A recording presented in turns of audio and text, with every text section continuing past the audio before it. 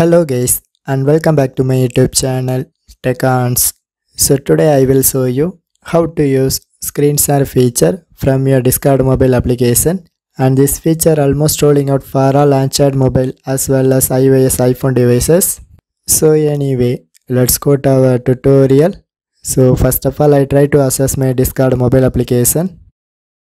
So now in this homepage section, you can press that horizontal 3 lines icon, and in bottom it shows some options. So here you can select the first one and it shows my direct messages feature, but you can select the second one and it shows my Discord server name. So anyway, here you can press voice channels arrow mark and then it shows on channel name. So I try to access the first one, but you can select your favorite channel and it asks for the join confirmation, but here I try to press this video icon.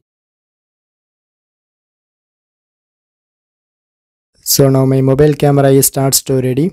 At same time, if you want to share your mobile screen, now you can press this screen share icon and then my screen recorder asks for run permission, so you can click to allow. So finally my mobile screen is successfully shared with my Discord friend, and in top of left side it shows my mobile screen.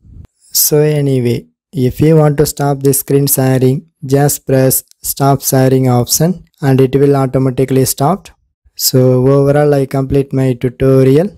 So for more tech videos you can subscribe my beautiful tech channel Tech, and thanks for watching.